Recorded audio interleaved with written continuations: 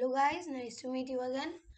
Um, Today's video, I'm going to tell you a story about the plain old oyster. Okay, guys, this is my actually I'm today in today's video. I'm going to make all of you learn uh, or make you listen a fairy tale. Okay, guys. So the fairy tale's name is mm, The Plain Old Oyster. The author of this is there is no author of this poem, remember. So in today's this one there is no author. This is a anonymous poem. So let us start. So let me start the poem. There once was an oyster whose story I'll tell, who found that some sand had gotten into his cell.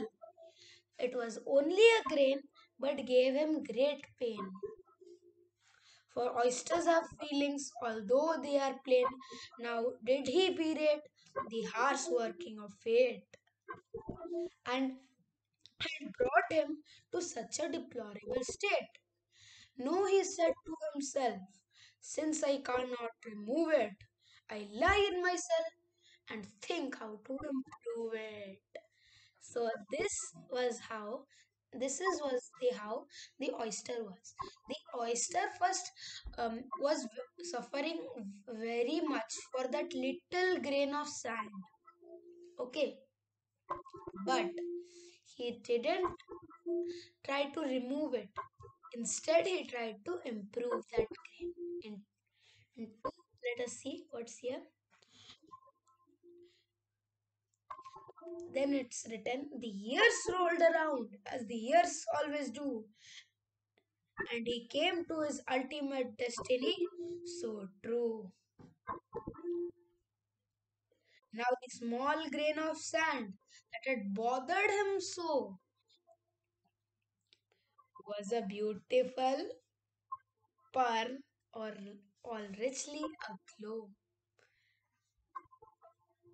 It turned the sand grain of sand into a pearl, the oysters. Okay, guys. And then is this is a moral, for isn't it grand what an oyster could do with a morsel of sand?